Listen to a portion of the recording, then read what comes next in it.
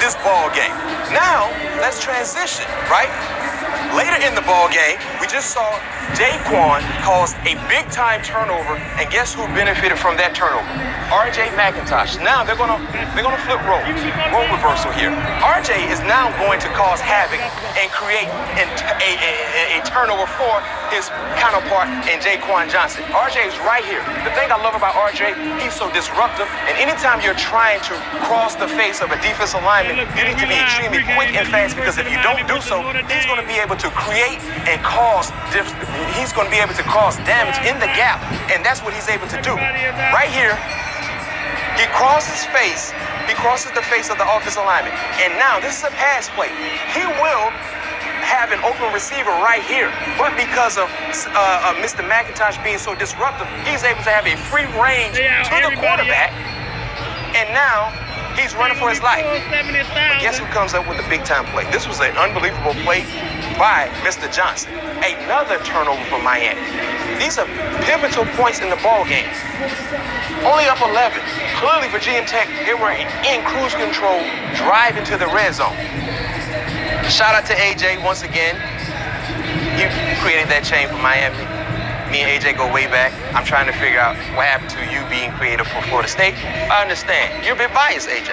It's no problem. But they're contagious. Turnovers are now contagious in that secondary for Miami. The entire defense already, and that's why you're seeing so many turnovers. The last 3 ball games, 4 turnovers from that Miami defense. The defense, now if that offense what they're supposed to do, and I don't know if they can get 4 turnovers every way. Yeah, I mean, when you look at what they've been able to do the last games, because they have been a bit inconsistent from time to time off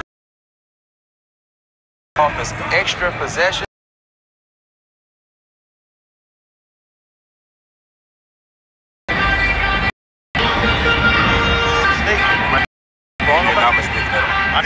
Came in here. Definitely did. You remember that one when Dwight Freeney was coming into town. Is there, and Ed Reed is going to be in here in a second. UM and Notre Dame are playing each other. There he is.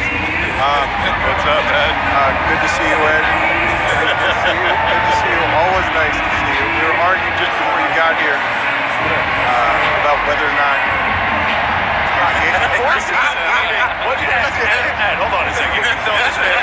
What do you expect? When you walked in here, what do you think he'd be doing? Yeah. Munching on this stuff.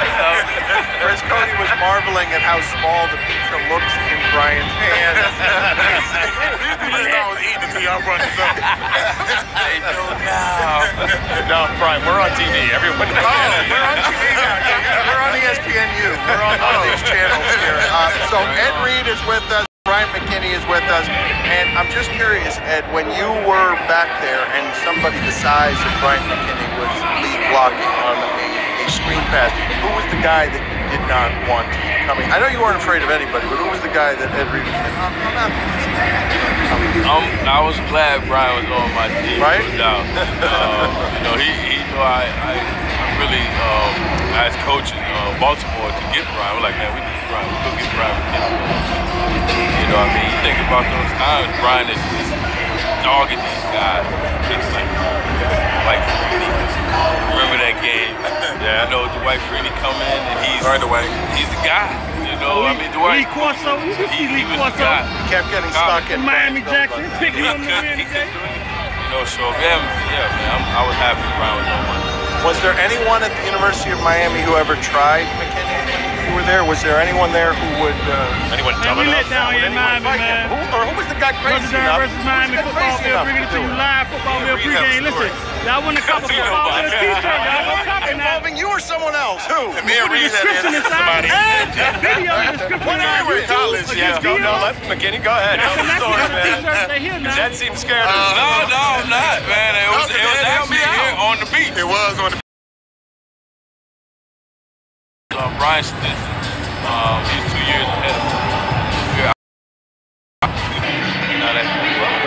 One of them come in from the back. We like, what's going on? He's like, hey, let's fight.